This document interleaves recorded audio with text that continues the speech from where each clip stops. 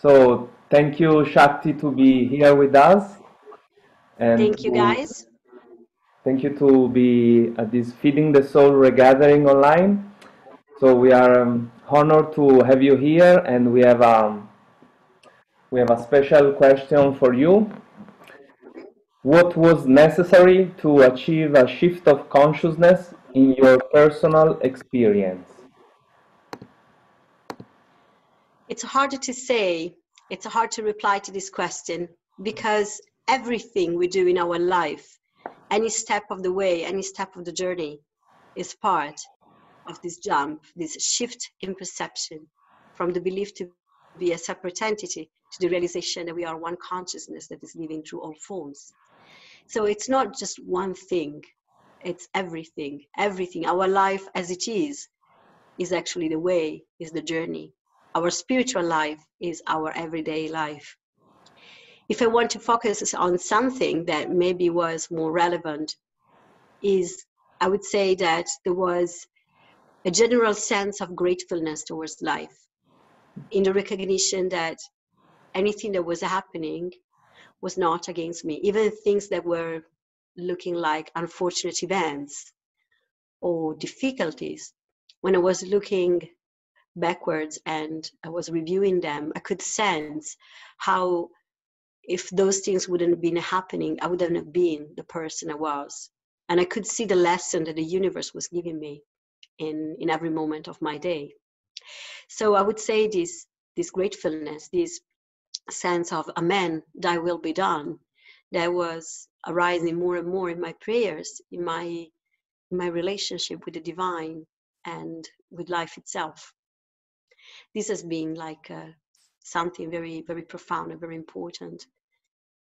And this accompanied a sense of disappearing of myself as the one that I believe to be, and coming to the forefront of the moment, of the presence of the moment.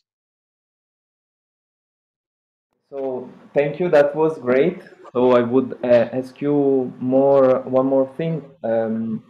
If you remember, like a moment or an episode, an experience in which you had like something happen, no?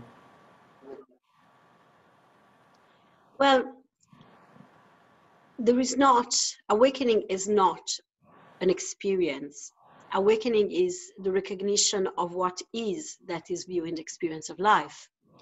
So yes, there is a moment in which you firstly recognize that you're not what you believe to be. But we must be clear that awakening is not an experience. When we believe in this, then it becomes a memory, and it's not something that we can bring in our everyday life. It's a constant, everyday, moment by moment recognition, is a living recognition, is an embodied recognition of our true nature. Of course, before this realization that became a constant in my life, there were many moments of oneness, many moments that were anticipating this shift. They were not awakening in themselves, as this recognition of oneness is not awakening in itself. In my terminology, in my experience, awakening is the awakening to the fact that the separate entity doesn't exist, that our true nature is emptiness, silence, that is true love, unconditional love, that allows all existence to dance inside it. So the moment of oneness is a kind of anticipation of this recognition sometimes. And this occurred many, many times. Maybe I was just like watching like a tree moved by the breeze, and suddenly there was no Caterina, there was no tree, there was just the moment. And also there has been an episode for me of an intense energy of love emerging in me, like waves upon waves of blissful love for existence, an unconditional joy that was filling me, make me brimful of joy. So it's hard to say, because for every person it's different, and there is no one human being that has the same path. At the same time, paradoxically, is the same one that is waking up in every human being. Really, your life as it is, our life as it is the way in which we wake up. And the sooner we realize this, and the sooner we are in peace with ourselves. Wow, thank you. And one last thing, if you have a message now for the people who is watching this video, this interview. Yeah, I would say in this particular historical moment of our life in which you are so pressured by fear and by so many challenges of the world, remember what you're watching is something that comes from within you. It's not separated from you. Do not be afraid. Stay with the truth of your heart and trust your heart. Your mind might say stories of revenge, of anger, of violence, of doubts.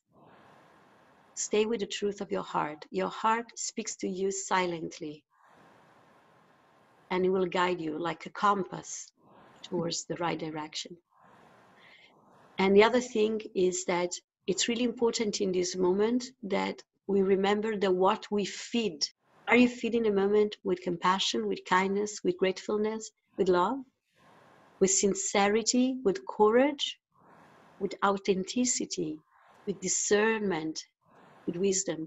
Or are you feeding it with fear, anxiety, worries, blaming, feeling guilty? Watch out.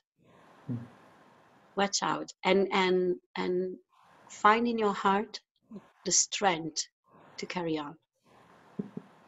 Okay, super. Thank you very much for this interview, Thank and you. thank you also for your presence. Grazie Thank you. mille. Thank you.